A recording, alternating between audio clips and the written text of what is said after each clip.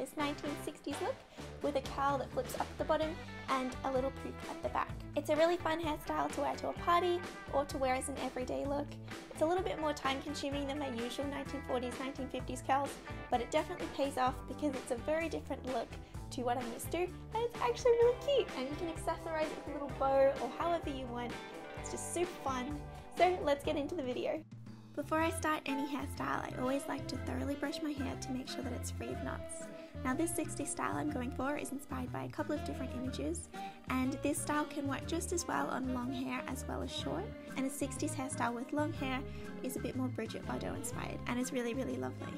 Next we're going to dampen our hair and roll up medium to large size pin curls. And I'm just choosing to point these pin curls facing towards my face, but this really doesn't matter.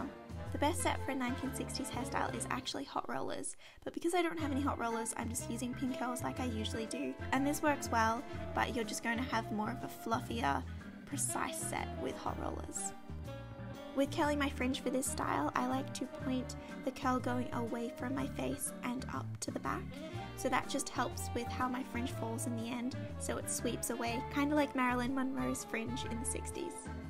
And I'm just going around and repeating the same pattern in about 2 to 3 different rows across my head with all of the curls pointing in the same direction. And I'm just going to keep repeating this until it's all done.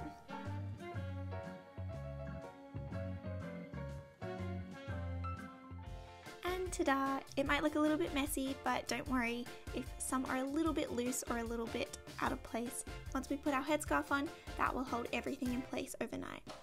So making sure that's tied up nice and securely and all of the little curls are tucked in. Now we can sleep with that overnight for about 6 to 8 hours.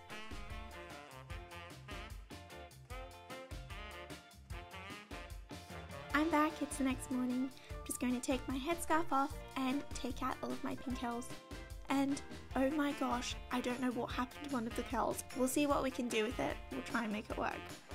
So I just take out all of the curls and loosen them up and give them a run through with my fingers and then a loose brush over.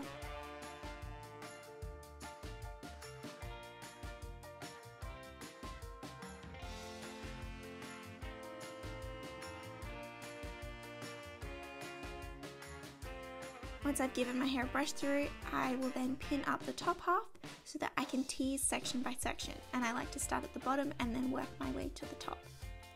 Now this can get a little bit messy, but you've just got to tease a lot, hairspray a lot, tease a lot, and then hairspray again, and you should have enough body.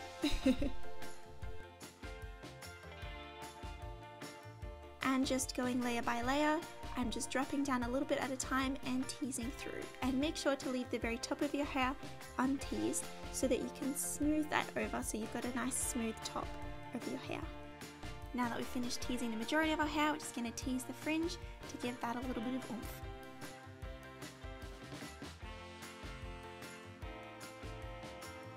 And after we've teased the fringe, we can tease the sides to try and even all of that volume out. I thought I should keep this clip in here because this is actually the realistic view of what it was like trying to create this hairstyle. Very, very messy.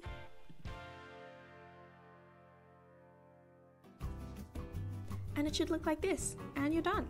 Just kidding. It's very messy and we need to smooth over the top now that all of the teasing is done. So yes, with my comb I'm just going over and lightly brushing the top and then working my way down to the bottom and lifting those curls up so that they curl up like Betty Draper's. I secured the bump at the back with some clips to try and hold everything in place while I just played around with the rest of my hairstyle, making sure that it was all even, giving it a bit of a tease and making sure that my curls were manicured and neat at the bottom.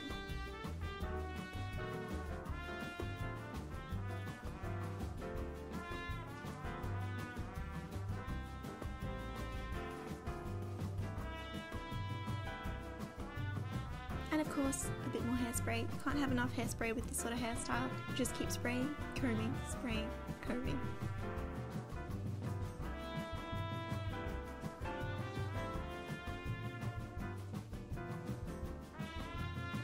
And you can check the back of your hair with a mirror to make sure that it looks how you want it to.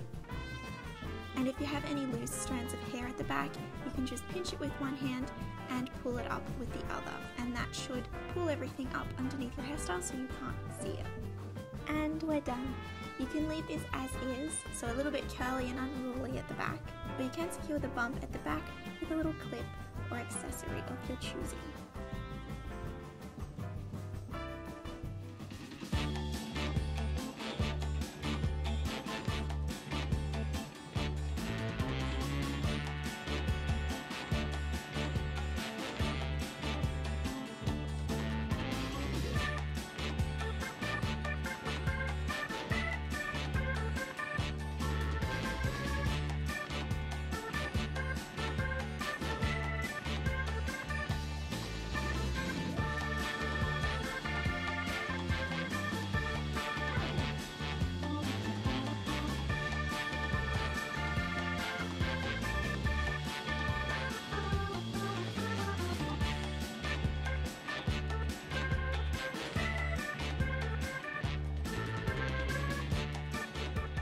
Thank you all so much for watching. I hope you enjoyed this hairstyle, and if you try it out, make sure to let me know in the comments.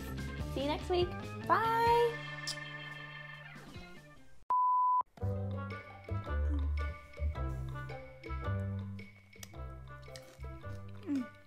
Good chips.